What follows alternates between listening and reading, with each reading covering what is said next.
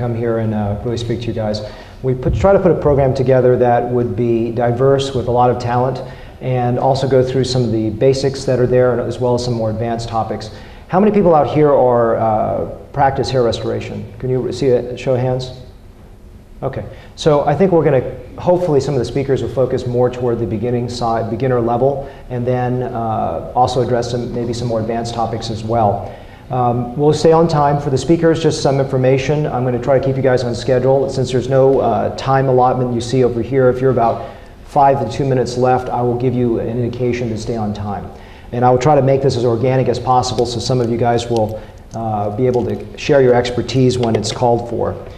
I'm going to start with something really basic. So this is going to be geared to the people that don't do hair and really don't have much understanding of hair restoration, even though they may be seasoned plastic or cosmetic surgeons. First of all, I think it's really important to understand that hair loss is a progression. It is what I call a speeding train. It's something, especially in men, that over time, men will continue to lose hair. And you'll see that you need to think of how they're going to look like in 10 to 15 years from now. It's something that we don't, when we start out in practice, really consider. We just say, well, this person's a good candidate, we put some hair up there. And soon enough, that 20-year-old that you thought was a good candidate becomes very advanced in his balding, retaining what you transplanted, and you have this very weird artificial tuft of hair that is left, and you have nothing else in the donor area to transplant. So I like to use this slide of understanding the difference between what happens with donor and supply. It's a bad economic situation here because the donor continues to deplete over time, both from just aging as well as from donor depletion of harvesting that. And also your supply and your demand continues to become more and more necessary as someone matures. So always think as an ethical surgeon, someone that's not just jumping the gun to go do a transplant because you have some basic tool sets, but you're thinking forward in time of how that hair is going to mature. It's something that obviously takes experience to understand what is safe. And I hope that through the course of this education, you're going to start to understand what is safe and what is not. So it's a bad situation of supply and demand that increasingly gets worse. So this is just a basic Norwood pattern scale of what hair loss occurs in men, or male pattern baldness. The reason I put this up here, even though it's a basic textbook slide, is the fact that we need to understand it. If we don't understand hair loss patterns out there and we start to just put hairlines up on people, people will look weird. And you probably won't be able to tell. And I can tell you one thing, as someone that's been doing this for about 10 years now, when I started my first 2 to 3 years, I couldn't see fake results. And that doesn't mean the toupee or something that's so glaringly obvious that you say, look, I can tell that's fake. I'm talking about really subtle things that probably, you know, I was at a meeting, I think it was in San Diego in January, and I was sitting next to a colleague, a facial plastic surgeon, and he says, oh, I can tell fake results. And I said, that guy has a toupee, that guy's got a transplant. He goes, there's no way. And I said, look, you won't see this for years. It requires years of seeing hairlines to understand what is artificial and what is natural. You know, we run a course in St. Louis, and I work with new people drawing hairlines, and I watch them, and they look so easy, but when they draw it, there's something wrong with it. And I have everyone else look at them, and I say, what is wrong?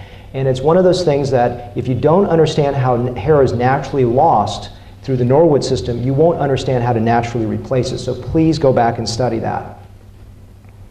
So what is male pattern baldness? Is it just hair that you have and then hair goes away? This is a really easy slide, but it may seem so easy for those that are experienced in the room, but it's something that in my opinion is fundamental. Because hair loss in men is not, I have hair one day, then it goes away. It's hairs that start in what we call terminal hairs, which are the thick hairs that we're born with, and they become vellus hairs, miniaturized hairs. We also know it as tiny little hairs that are shorter, flimsier, thinner, see-through. And those vellus hairs then eventually go away to zero. So I really want you to remember this slide, especially when we start talking about medical management for hair loss, because I think it's one of those things that if you encapsulate this in your brain, you're going to be able to practice safer surgery, and you're going to be able to understand the process. And through understanding the process of hair loss, you're going to be able to transplant someone more safely. So what happens here is that through this transition from thick terminal hairs to vellus hairs to no hair, I'm going to just briefly talk about it. We're going to talk about it more in a minute. The medicines help to take someone from a vellus state and bring them back to terminal, slow down terminal to vellus loss. But when you've got to the point where they're completely bald in that zone, it's very hard for the medicine to do anything effective. And we'll talk more about what medicine is in a moment in the next talk. So please try to remember this slide. It's a very, very fundamental slide that will help you understand male pattern baldness.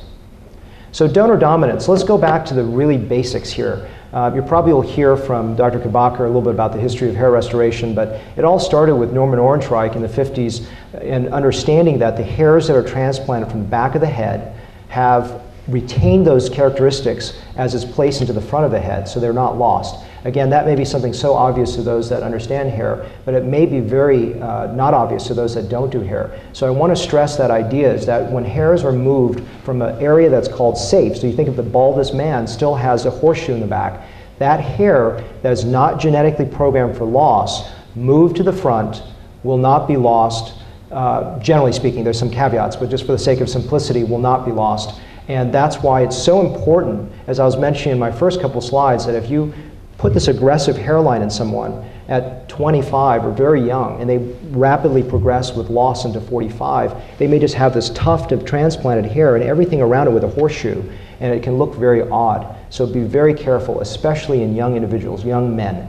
Anyone under 30, if you're a starting surgeon, be careful, be safe, be ethical, and you don't even know what ethical is until you understand the safety parameters. So the goal of this meeting is to teach you artistic technical surgery. We can't do that in a day, but I do want to introduce the fundamental limits of safety, which are going to be something I really want to stress. So stop. This slide is up here for two reasons. Number one, stay safe. Understand the things that you don't know and slowly build to the point where you're going to be safe. But also introduces female hair loss, because female hair loss is a much more complicated subject matter than male pattern hair loss, because there's a lot of things that go involved that I would suggest if you're just starting in the world of hair, don't just dive into female transplantation.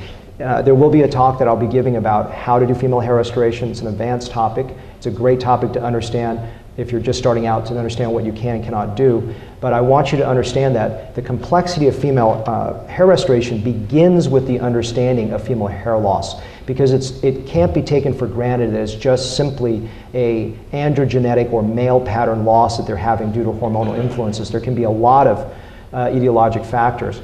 And usually the most fundamental ones, if you see someone, for example, who's premenopausal, maybe a teenager, coming in with a lot of shedding, it oftentimes is due to a low iron level due to heavy menses, for example. And you don't want to just go and transplant that person because it's probably a medically related issue. So you really want to do the medical workup on the front end. Almost all my female patients, to some degree, get a medical workup before I just transplant them. I think it's important to at least think about medical issues before you start. Low thyroid levels, usually that doesn't make me not operate on them, but at least lets me start to get them replaced on their thyroid hormones. And there's a lot of other things that would preclude my ability to transplant them, which would move over to skin issues like what's called scarring alopecias, like lupus. I'm not going to get into that, it's too complicated, but just understand there are certain situations when you see like a red, scaly, patchy loss that you should not just run in there and transplant them. And that's something that for a starting surgeon may be not obvious. You know, they have a little ring of circle here, there's a hair loss, it's, you know, it could be alopecia areata, which could fail a transplant. You just think, well, they've got a bald spot, let's just stick hair in there. And so these are the things that, again, safety, safety, safety. Remember that big stop sign I had. So in women, it can be more complicated. Enlist the help of an internist or endocrinologist and possibly even a dermatologist that could do a skin biopsy if you're wondering. Always err on the side of caution.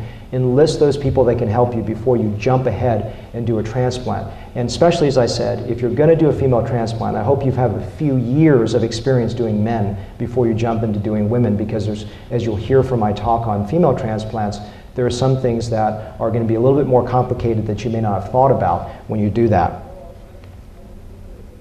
Indications for female hair loss, there are really two big ones. Now, obviously, there are a lot of probably smaller subcategories, but one is just hair loss.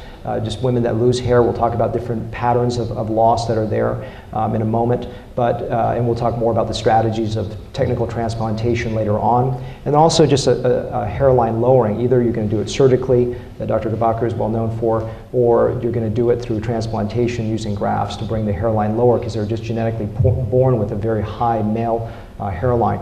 The hair loss patterns for women typically occur to make it easy for you not to go through traction types of loss, which are from too much tension and various other etiologies. Just fundamentally, I would divide it into a Ludwig pattern, which is there's 1, 2, and 3. There's different levels of diffuse loss that occurs with or without retaining the hairline, and this is a type of Ludwig pattern of loss. And this is what Elise Olson refers to as the Christmas tree pattern, which she asserts is the most common type. In other words, if you look at it, you can see the apex of the tree at the occiput, and you can see going down, there's the base of the tree, and there is either spares the hairline or involves the hairline. So something that if you don't know that, have them part the hair, maybe slightly wet it, have them look down, and you can sometimes see this pattern. And then due to maybe postmenopausal changes, et cetera, there can be some frontal temporal recession, very analogous to male pattern baldness, and this can be something that is also quite common in women as well. So that's basically my talk on male and female hair loss. So again, my introduction is just for you to be safe surgeons to understand the process before you begin to do the surgery.